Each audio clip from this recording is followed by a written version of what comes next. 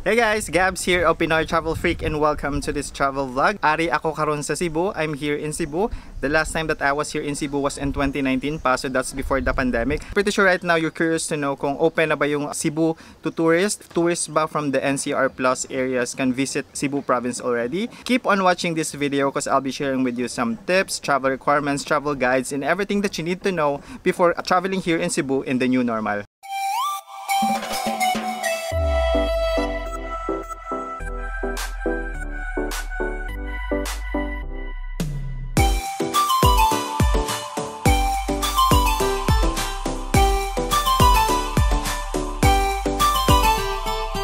So your question right now is Cebu open na ba to leisure tourists? The straight answer is yes guys. Cebu is open na to leisure tourists or non-essential trips and they've been accepting na tourists even the NCR plus areas including me. So ano yung mga travel requirements? The answer would depend kung saan yung destination nyo dito sa Cebu. If your destination is within Cebu province, that means outside Cebu City, Mandaue City, and Lapu-Lapu City, the travel requirements are: first is medical certificate issued by a registered physician and valid for 7 days. Second is a confirmed hotel or resort booking within any establishment here in Cebu province. Third is round-trip ticket, and fourth is a valid ID. However, if your destination is Cebu City, Lapu-Lapu City, or Mandaue City, their LGUs require a PCR test or swab test. So these are the travel requirements as of June 2021 right now. Tip ko lang, always make sure to check the LGUs, check their travel requirements because right now, due to the uncertain situations, pabago-bago lagi yung requirements. You can check it with your airline as well kasi sila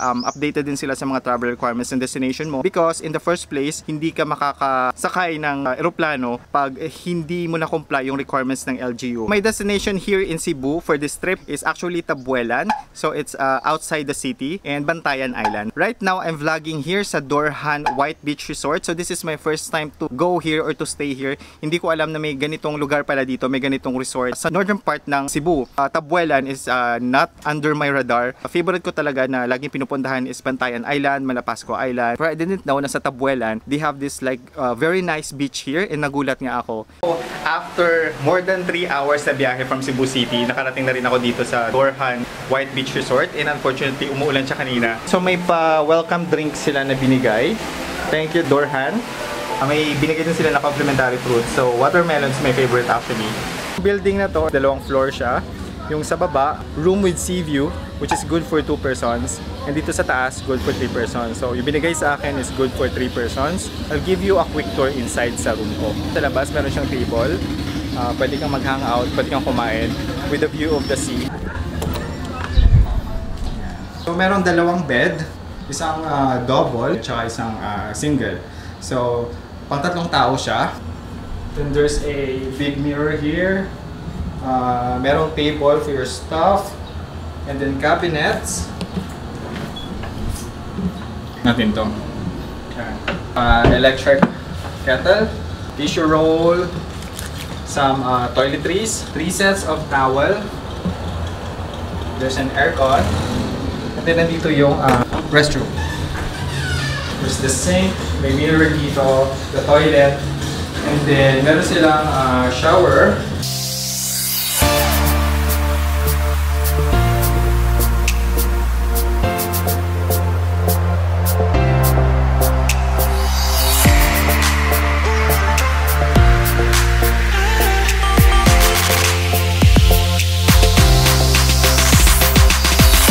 Hey guys, so I'm vlogging here sa Durhan White Beach Resort. This is my first destination here in my Cebu adventure. I'll be giving you a quick tour inside the resort para makita nyo kung ano yung mga facility nila dito and amenities in case you plan to go here. And so naka-face mask ako because safety first. So we have to follow minimum or basic health protocols dito sa resort. This is the entrance pagdating mo dito. So yung resort is actually accessible siya along the highway lang. And then ito yung madadatan mo, ito yung gate nila. So they have free parking here. Kung may sasakyan kayo dito, especially for tourists na galing sa Cebu City or within the province, you can bring your car with you and can avail of the free parking here sa resort. Safety first, stop and sanitize. Let's follow our safety protocols. Wear your face mask all the time. Hashtag Durhan Cares. So bago kayo pumasok, you need to sanitize or wash your hands. So may mga reminders din sila dito. Yan, may faucet sila dito. After washing your hands, So imi-meet kayo ni mabait na Kuya Guard. Hello Kuya, ano pangalan nyo? GR po. GR. So pagdating ng guest, pagtapos nila ng wash hands, ano yung gagawin nila? Mag-temperature tapos mag-fill up ng health form. Ayun, so temperature check and fill out ng health declaration form. Tapos pag okay na, pwede na silang pumasok. Pwede nang pumasok. Pasok na tayo. Ang laki ng parking space nila. So enough sa madaming guests, especially during weekends. So there's a welcome sign, welcome to Durhan White Beach Resort. So then on the right side, merong yung accommodation. These are the room with garden view. Yan. So 2 floors siya, another sign, drop off area. Dito sa labas, they have this weather forecast. Is the reception area. Ano name nyo ate? Floor, sir. Ayan, si Flor tsaka si Joseph. And guys, so sila yung mag-welcome sa inyo pag nag-check-in kayo dito or nag-day tour. How much ulit yung bayad for day tour? 200 per head po. Pag 200. weekdays. Pag weekdays. Tapos? Weekends is 590 with lunch buffet and beach access na po. Ito natin parang meron silang spa dito. So ito yung prices nila. They have Swedish massage, ventosa, Thai, tsaka food. For activities, they have rentals such as airbed, 200 per hour, tsaka inflatable boat, 300 per hour. So kung wala kayong dala, you can rent here. Tapos dito na side, meron silang billiard table.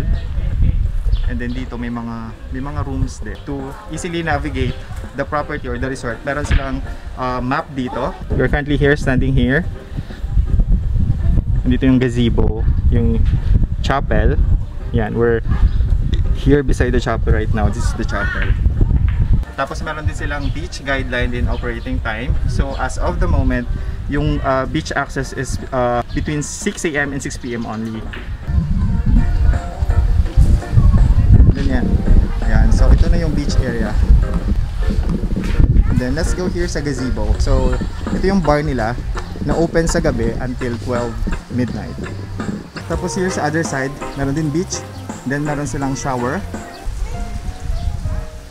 So this one, ito yung building nila facing the sea. So nandito yung room ko sa second floor. So these are the rooms with sea view. Okay, so across the reception area, nandito yung chapel kanina. It's called Santa Cruz.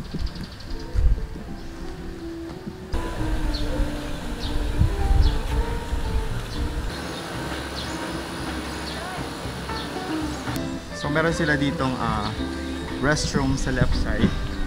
Then this is the restaurant, and then ito, beach na.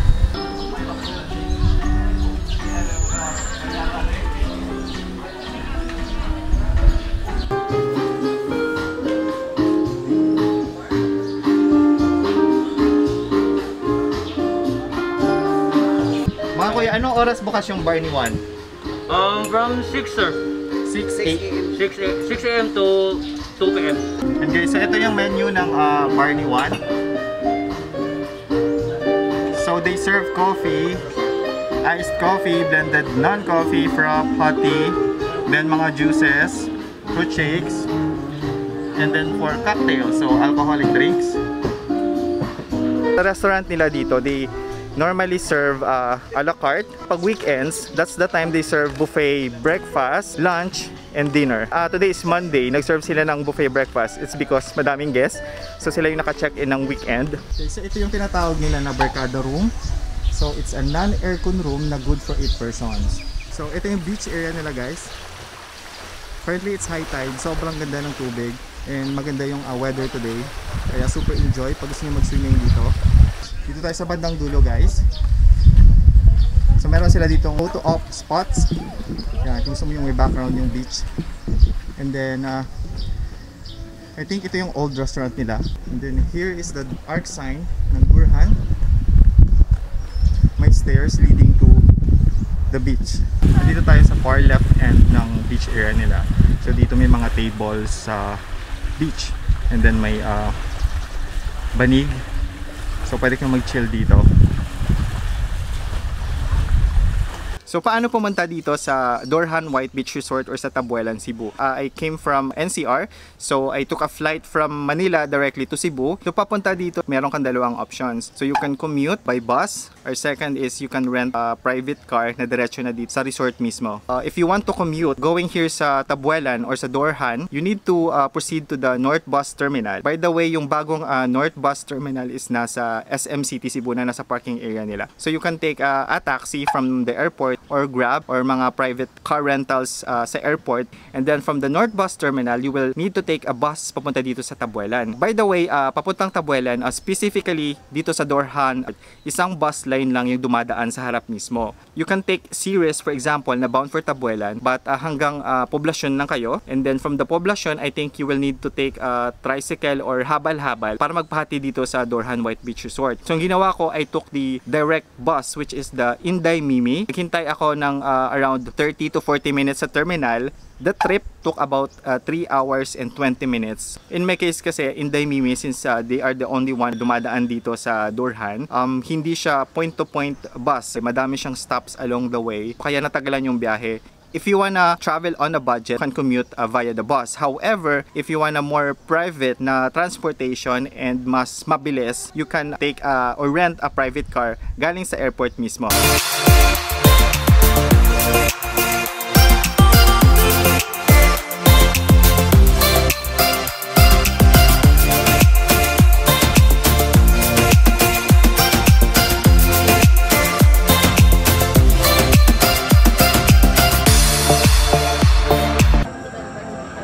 Dinner time guys, I ordered unlimited chicken wings. Ito yung bagong offer nila. 5 different flavors. The gazebo is open until 12 midnight. So you can order drinks here and food then.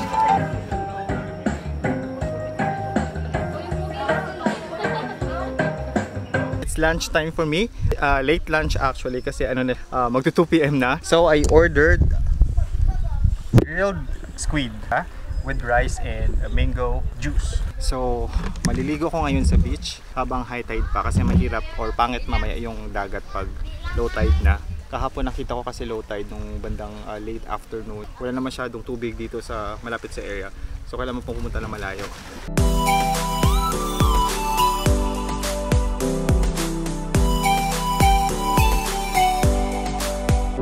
Nag-explore ako dito sa area. Parang may cliff sa dulo. So far pwede siyang puntahan. Kailangan mo na akitin yung mga malalaking bato sa may beach. I think nakita ko kanina to sa drone. Try ko magpalipad sa may dulo. Baka maganda yung view dito. Dito na part yung Durhan. Ito na guys, ito yung nakita ko kaninang cliff. Yan, so hanggang dito na lang siya. I'm not sure kung pwedeng mag cliff jumping dyan pag high tide, pero mukhang mababaw and matatalas yung mga bato. So ito yung view. Ito yung Durhan. And dito ako nakatayo sa may dulo ng cliff. Yung nakikita kanina, yung nakikita ko sa Durhan. And open siya, pwede siyang puntahan. Sa kabilang side, merong beach cove. Ito sa likod ko. Magpo 4 PM na. Kahapon kasi walang sunset dahil maulan. Ngayon, clear yung sky.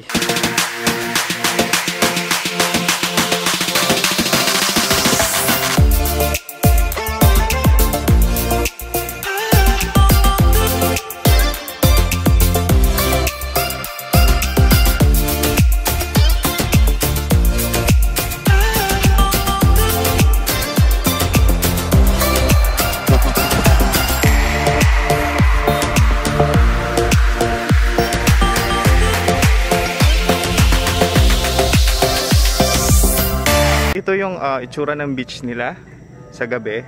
It's 6:45. So low tide na siya. So ito yung itsura ng resort sa gabi. Maliwanag yung beach area nila. Good morning Cebu. It's my last day here in Durhan White Beach Resort. So ikagabi I had a massage. Natuwa talaga ako kasi it was relaxing, and I'm gonna get ready, pack my bags because I'm heading to Bantayan Island, and I will be there for 5 days and 4 nights. So it will be my first time na magstay doon ng ganun katagal. Breakfast is served. I ordered plated meal na pork tocino, egg omelette, tsaka fried rice, hot coffee. I'm gonna end my Tabuelan Durhan White Beach Resort vlog here. Don't forget to subscribe, leave a comment, share this video. Until my next travel vlog.